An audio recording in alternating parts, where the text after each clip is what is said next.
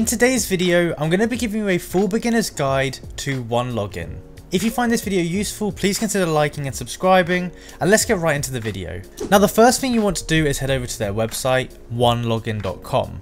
And once we're here, we're going to go ahead and sign up for a free trial account, just so we can test out the features to see if you like the solution they have. So it's basically a access management solution, and it's pretty cool with a lot of good features. So we want to go to the top here and click on where it says free trial. Now from here, we have to go ahead and put in a business email, and you don't need a credit card. So sign up here, and then you're gonna have to fill in some information about you, your job, your business, where you live, some stuff like that. And one thing to note is down here, you're gonna have to choose a domain name, and that's gonna be a .onelogin.com one. So now that we've gone ahead and signed up for an account, you should get a verification email sent to your email. Go ahead, just follow the instructions, and once you have done that and created a password, you should be sent to this page here.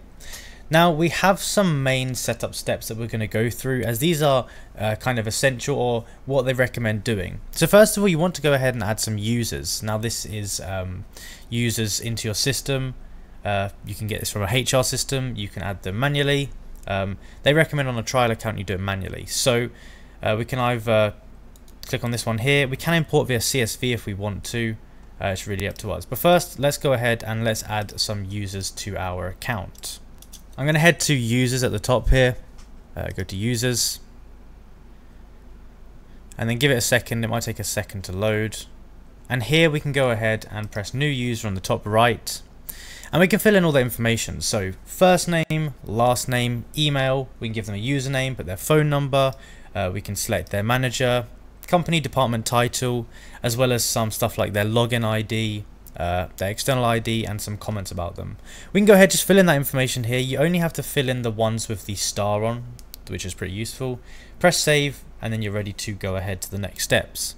So now that we've created a user, we can actually do some more stuff under the users tabs. So we go to users, we've got roles, so we can add specific roles, and inside here we can press new role. We can type a role, so we can just say test. And then inside of that, we're able to change sort of the, I guess, permissions and stuff like that with the roles. It's more used inside of when we're creating things, but we've got our users here, so we can manually assign a user to this, and we can also add privileges. So we can add privileges, remove them depending on it, and we can also go up here and delete it. We're also going to have things like our groups, so we can group users together, directories.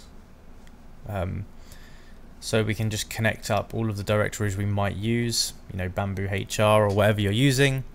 Mappings, so in here we can go ahead and create a new mapping and just map some of the things inside of our business. And then we've got some custom user fields, which might be useful if you've got some custom things you need to add. So if we go to new user field, we can put the name in here, and we can add the shortcode name, and we can set that all up here very simply.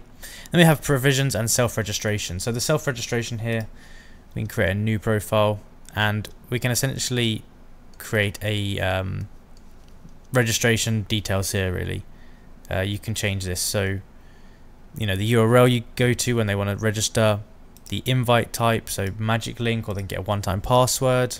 Obviously one-time password is going to be like a code. You're going to get stuff like your domain blacklist, so if you want people from certain domains not be on here.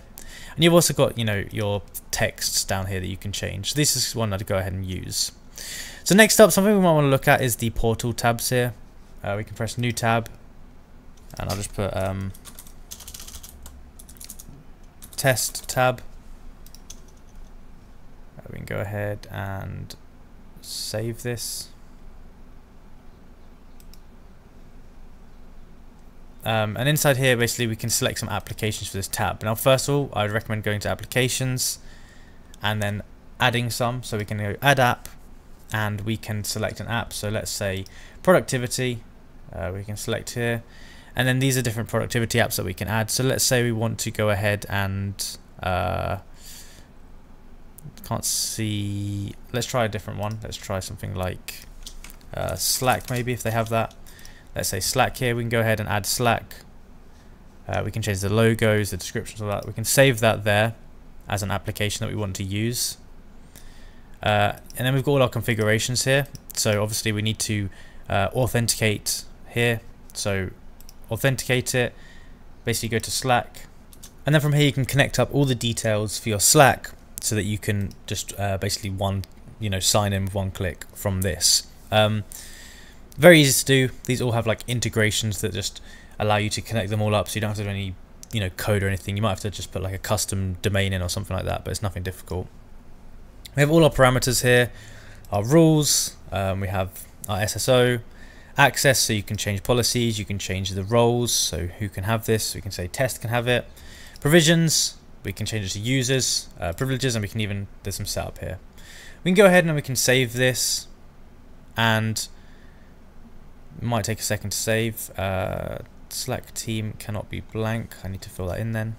But now if we go back over into portal tabs, we select the tab that we just created and we go and select Slack, for example. We can go ahead and save that, and now this tab is going to connect up with Slack, which is pretty useful. We've got our custom connectors as well, so this is ones that aren't easily integrated. So you've got your sign-on methods, so it's form-based or basic or OpenID. This one's a little bit more complex. You're gonna have to put all of the different parameters in here, but you can set that up relatively easy. Now we also have devices here, so we can have a look at the devices available.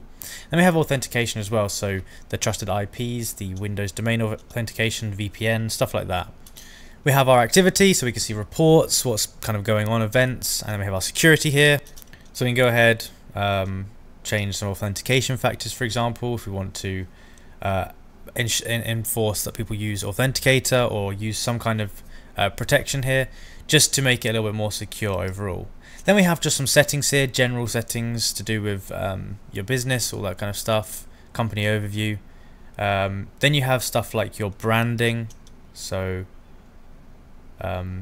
you can click on the branding here and you can change some stuff, like you can change the design elements, so you've got your colors, logos, all of that kind of stuff here, as well as our email setup. We want to have custom domains, email templates, all of that stuff basically in here you can go ahead and kind of set up and change. And then we can go back here to our portal, and if we simply type in our domain, so the one that we got given, you can see if you just change where it says admin up here and you just put portal, or even just put that, it's going to take you to your portal, and this is where you can go ahead and sign in with your portal here.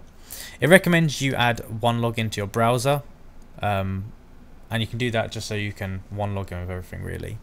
That's just a really basic beginner's tutorial for OneLogin. If you found it useful, then be sure to go down below and like and subscribe. Comment down below if it did help you out. Let me know if there's any other features or anything else you'd like me to make regarding this software. And yeah, thank you so much for watching, and I will see you in the next video.